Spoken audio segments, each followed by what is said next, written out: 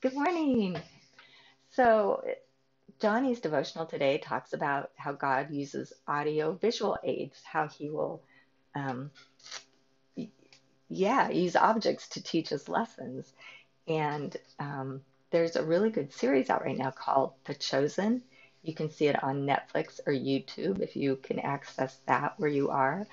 But it's about Jesus and how he chose his followers and his disciples and how he loved them and healed them and taught them. And Jesus is just so real in this. He's just beautiful and warm and full of humor and humanity. And you can tell he just suffers with those who are suffering. And so that audio visual, it's caused me to fall in love with Jesus all over again. And Jesus in The Chosen, he looks a lot like one of my favorite pictures. And I'm going to show you.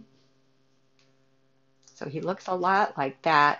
Hair is a little shorter and he smiles more. But yeah, he definitely looks like Jesus. So yeah, that's my recommendation. All right, so on to Johnny. Just as the sufferings of Christ flow over into our lives, so also through Christ our comfort overflows. If we are distressed, it is for your comfort and salvation.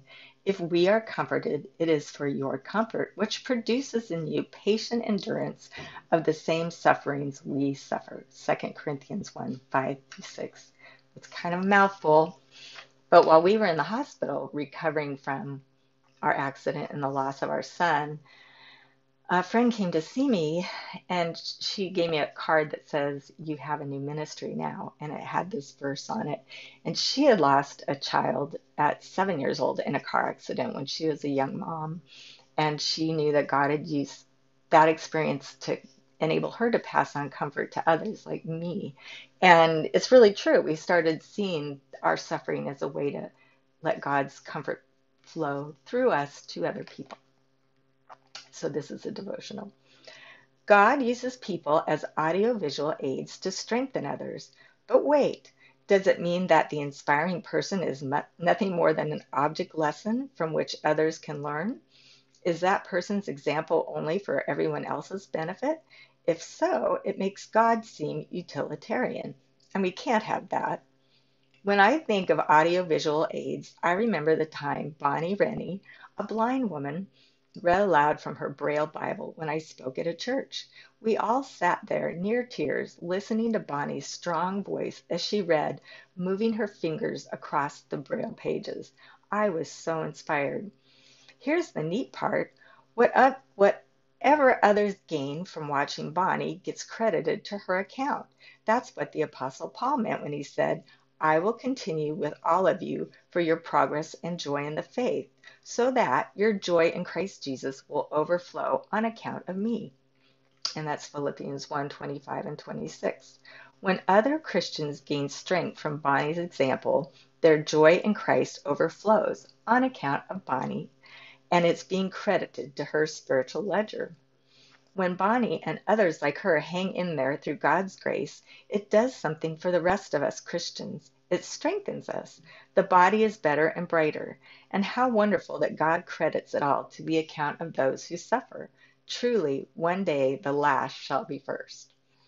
This is great news for you if you think your life doesn't matter or you aren't making much of a contribution to the body of Christ. The way you live your life does make a difference to the whole church and to you in particular. God of all comfort, how marvelous to be reminded that you use my sufferings, not only in my life, but in the body of believers. Thank you for blessing others and myself in one fell swoop. So let's pray.